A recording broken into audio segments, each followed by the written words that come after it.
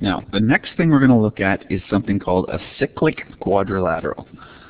So, a quadrilateral is defined as being cyclic when its four vertices lie on a circle. Well, now what does that mean? Well, first of all, vertices are just the ends here. So, each of these four vertices. Now, if they lie or end on a circle, and it's all in the same circle, then the shape inside is called a cyclic quadrilateral. Quadrilateral four sides, cyclic because it's inside a circle. Now, once we've determined that something is a cyclic quadrilateral, then we know it has certain properties. And these are the properties down here. That the opposite angles add up to 180 degrees. They're not necessarily equal, but they add up to 180 degrees. So angle A and angle C are opposite to each other. D and B are opposite to each other, and they add up to 180 degrees. So that's one of the properties of a cyclic quadrilateral.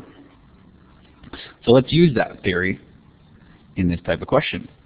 So we're asked to determine what is angle D. So we're trying to find this angle right here.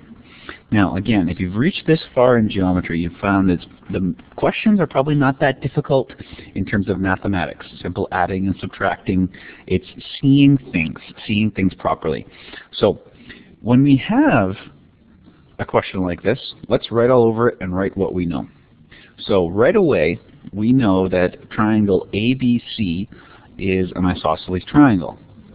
AB is equal to CD. So we know that this angle down here has to be 70 degrees. So that we know. So we know this is 70. So I'm just going to label it as 70 degrees. Now, if we know that that's 70 degrees, and we know that the other angle is 70 degrees, then we know this angle down here, angle B, must sum to 180. So 70 is 140, so this has to be 40 degrees. Now, if that's 40 degrees, now what we have to do is see that we have a cyclic quadrilateral inside this circle. ABCD is a cyclic quadrilateral.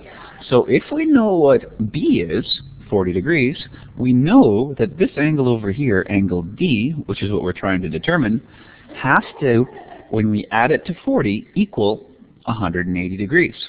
So, again, it's pretty simple, but we can just say that 40 degrees plus angle D must equal 180 degrees. That's the property of a cyclic quadrilateral. So that tells us that angle D must equal 180 degrees minus 40 degrees, which of course is just 140 degrees. So fairly straightforward once we recognize that something is a cyclic quadrilateral.